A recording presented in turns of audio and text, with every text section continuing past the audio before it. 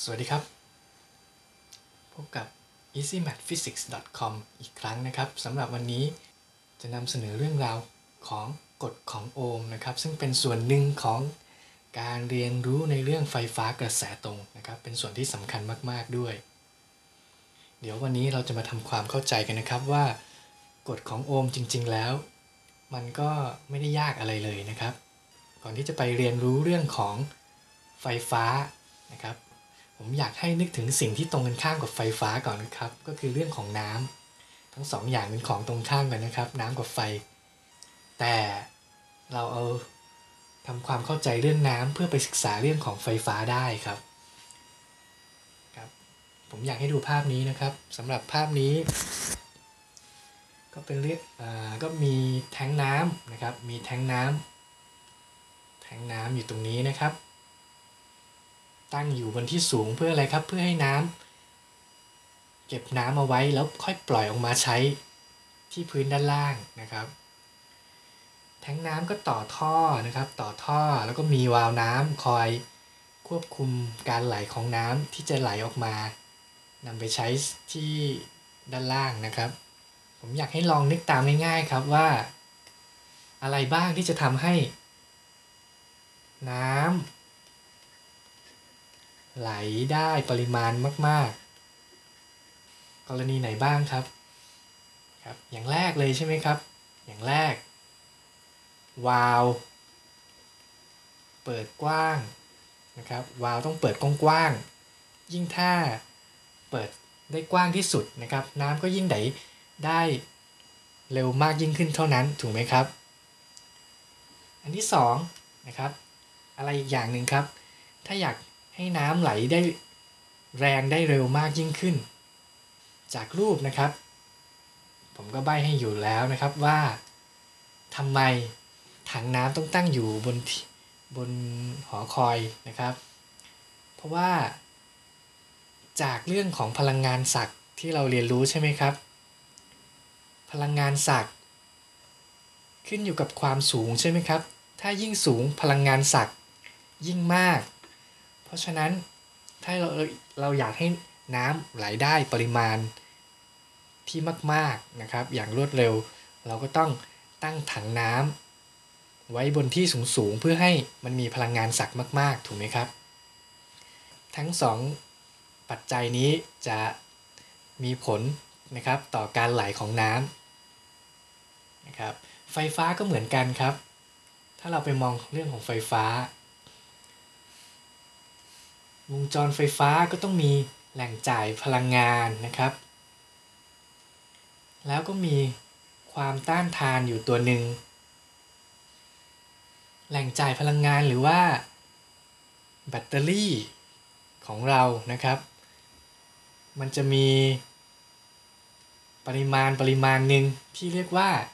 แรงดันไฟฟ้าใช่ไหมครับซึ่งแรงดันไฟฟ้านะครับบางทีเราก็เรียกมันว่าศักย์ไฟฟ้านะครับเพราะฉะนั้นแหล่งกำเนิดพลังงานของเรานะครับแบตเตอรี่ของเราก็เปรียบเทียบได้กับพลังงานศักย์หรือว่าแทงน้ำนะครับแทงน้ำที่ตั้งอยู่บนที่สูงนั่นเองครับหมายความว่าไงครับถ้า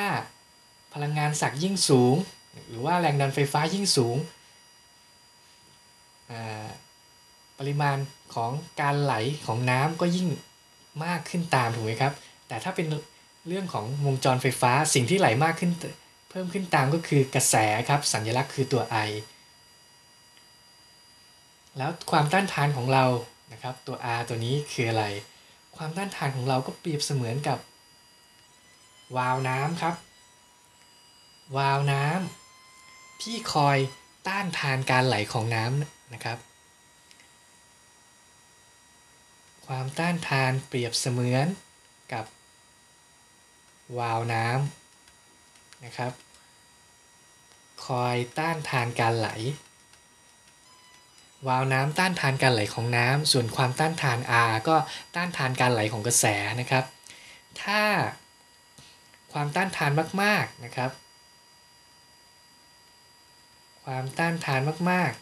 ๆสูงหรือว่าสูงก็คือเปรียบเสมือนกับ วาล์วเปิดน้อยนั่นเองนะครับตรงกันข้ามนะครับถ้าความต้านทานต่ำก็แสดงว่าวาล์วเปิดกว้างนะครับเพราะว่าแทบจะไม่ต้านทานการไหลของน้ำเลยนะครับกฎของโอห์มบอกไว้ง่ายๆตามที่เรา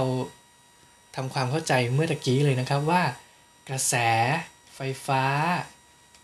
ปริมาณของกระแสไฟฟ้าจะแปรผันโดยตรงกับแรงดันไฟฟ้าที่ตกคล่อมนะครับแรงดันไฟฟ้าผมเขียนสัญลักษณ์ไปด้วยแล้วกันนะครับกระแสไฟฟ้าสัญลักษณ์คือตัว I จะแปรผันโดยตรงกับแรงดันไฟฟ้าที่ตกคล่อมตัวต้านทานอยู่นะครับที่ตกคล่อมความต้านทาน R ย้อนกลับไปหน้าเมื่อกี้ความหมายของมันก็ตามนี้แหละครับกระแสไฟฟ้าจะไหลได้มากไหลน้อยขึ้นอยู่กับแรงดันไฟฟ้าหรือว่าความต่างศักย์ไฟฟ้าที่ใส่เข้าไปให้กับวงจรแล้วถ้าเขียนเป็นสูตรนะครับเขียนเป็นสูตรหรือว่าสมการเขาก็จะนิยมเขียนกันว่า v เท่ากับ I คูณกับ R นะครับถ้าเราเพิ่ม v I ก็เพิ่มตามถูกไหมครับถ้าเราลด v I ก็ลดตามนะครับหรือว่าถ้าย้ายข้างนะครับหรือว่าถ้าย้ายข้างเพื่อมาดูว่าถ้าเราเพิ่ม R หรือว่าเพิ่มความต้านทานกระแสเป็นไงครับถ้าเพิ่มความต้านทานนะครับหรือว่าเปิดวาล์วน้อยๆคอยต้านทานการไหลของน้ำไว้กระแสก็ไหลได้น้อยถูกไหมครับในทางตรงข้ามถ้าความต้านทานการไหลของกระแสน้อยๆกระแสก็จะไหลได้มากยิ่งขึ้นนะครับเปรียบเสมือนกับวาล์วน้ำที่เปิดกว้างกระแสก็ไหลได้เพิ่มมากขึ้นเท่านั้นนะครับเพราะฉะนั้นกฎของโอห์มก็มีอยู่แค่นี้เองครับ v เท่ากับ I R จำไม่ยากเลยใช่ไหมครับยิ่งถ้าเรา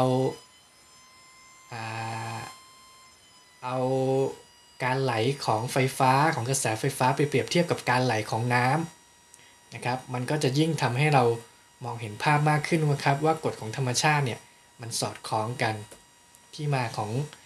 สมการนี้ก็สอดคล้องกับสิ่งที่เราสังเกตเห็นได้ในชีวิตประจำวันนะครับโอเคครับเดี๋ยวผมพามาดูแอนิเมชันนะครับที่จัดทำโดยเว็บไซต์ phet.colorado นะครับ .edu นะครับใครสนใจก็เข้าไปลองเล่นดูได้นะครับเขาก็ทำภาพกราฟิกเพื่อแสดงให้เราเห็นนะครับว่าความสัมพันธ์ของกฎของโอห์มเนี่ยมันเป็นยังไงอันดับแรกนะครับถ้าเราอยากให้กระแสนะครับกระแสที่ไหลในวงจรนะครับที่ไหลในวงจรตรงนี้นะครับกระแส I ตรงนี้เพิ่มมากขึ้นเราต้องทำยังไงครับนะครับในวงจรก็มีแหล่งกำเนิดแรงดันคือฐานไฟฉายอยู่1ก้อนนะครับฐานไฟฉายก้อนนี้ 1.5 โวลต์ถ้าเราอยากให้กระแสไหลเพิ่มมากขึ้นนะครับเราสามารถทำได้2อย่างถูกไหมครับอันดับแรกก็คือเพิ่มศักย์ไฟฟ้านะครับเพิ่มความต่างศักย์ในวงจรหรือว่าเพิ่มแรงดันไฟฟ้านั่นเองจะเห็นนะครับว่าถ้าผมเพิ่มฐานไฟฉายเป็น2ก้อน3โวลต์นะครับกระแสก็เพิ่มมากขึ้นนะครับจากเมื่อกี้เท่าไหร่นะครับจาก1จุดนะครับตอนที่แรงดันไฟฟ้าเป็น 1.5 โวลต์กระแสคือ15มิลลิแอมป์นะครับความต้านทานของเราคือ100โอห์มนะครับจากความต้านทานตรงนี้ถ้าเราเพิ่มนะครับเป็น3โวลต์กระแสก็เพิ่มเป็น30มิลลิแอมป์นะครับถ้าเพิ่มไปอีกฐานเพิ่มอีกก้อนหนึ่งนะครับ 4.5 โวลต์4.5 โวลต์กระแสก็เพิ่มเป็น45มิลลิแอมป์นะครับถ้าเพิ่มอีกสักก้อนหนึ่ง6โวลต์กระแสก็เป็น60มิลลิแอมป์นะครับเพราะฉะนั้น ปริมาณการไหลของกระแสขึ้นอยู่กับแรงดันไฟฟ้าที่จ่ายให้กับวงจรถูกไหมครับโอเคงั้นผมจะค้างไว้ที่3โวลต์นะครับ30มิลลิแอมป์ในทางตรงข้ามนะครับถ้าความต่างศักย์ในวงจรของเราเนี่ยมีค่าคงที่คือ3โวลต์แล้วเราไปเปลี่ยนค่าความต้านทานแทนนะครับการเปลี่ยนค่าความต้านทานก็เปรียบเสมือนกับการควบคุมการเปิดปิดของวาล์วน้ำนะครับความต้านทานมากนะครับวาล์วน้ำก็แสดงว่าวาล์วน้ำเปิดน้อยๆนะครับมีการต้านทานการไหลของน้ำมากนะครับถ้าเราเพิ่มความต้านทานสังเกตเห็นนะครับว่ากระแสก็เล็กลงความต้านทานยิ่งมากกระแสก็เล็กลงเรื่อยๆนะครับดูกันนะครับจากจากความต้านทาน100โอห์มกระแสคือ30มิลลิแอมป์นะครับถ้าเราเพิ่มความต้านทานเป็น2เท่าเป็น200โอห์มกระแสก็จะลดลงเหลือ15มิลลิแอมป์นะครับถ้าลดลงไป5เท่า500โอห์มกระแสก็เหลือ6มิลลิแอมป์ถ้าเพิ่มความต้านทานไปอีกนะครับความต้านทานมากยิ่งขึ้นนะครับเป็น 1,000 โอห์มหรือว่า1กิโลโอห์มนะครับกระแสก็ลดลงนะครับ10เท่าเหมือนกันนะครับจาก30มิลลิแอมป์เหลือ3มิลลิแอมป์นะครับเพราะฉะนั้นกระแสนะครับกระแสก็ขึ้นการไหลของกระแสก็ขึ้นอยู่กับ2อย่างนะครับก็คือความต่างศักย์ในวงจรแล้วก็ความต้านทานในวงจรนะครับ V เท่ากับ IR นะครับถ้าใครสนใจก็ลองเข้ามาเล่นดูนะครับแอนิเมชันตรงนี้ทำให้เราเข้าใจเรื่องกฎของโอห์มได้ดีทีเดียวนะครับสำหรับเรื่องกฎของโอห์มก็มีเพียงเท่านี้แหละครับเดี๋ยวครั้งหน้านะครับผมจะมาพูดถึงเรื่องของความต้านทานนะครับเพราะว่าความต้านทานเป็นตัวที่จะกำหนดปริมาณการไหลของไฟฟ้าในวงจรนะครับเพราะฉะนั้นมันก็จะมีบทบาทมากทีเดียวในการศึกษาเรื่องของไฟฟ้ากระแสตรง